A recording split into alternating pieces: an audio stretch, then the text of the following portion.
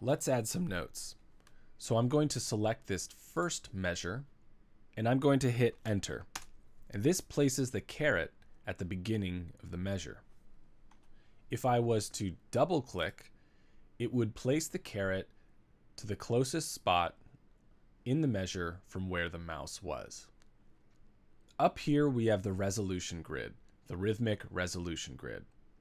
This is controlled in the bottom left corner, right here, where we have all of these different note selections. So if we wanted to see eighth notes, we would select eighth notes, and now you can see we're seeing eighth notes within the grid.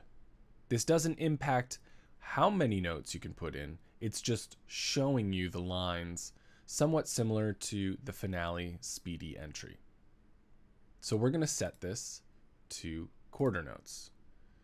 And I'm going to use my arrow keys on my keyboard to move us back left to the first beat.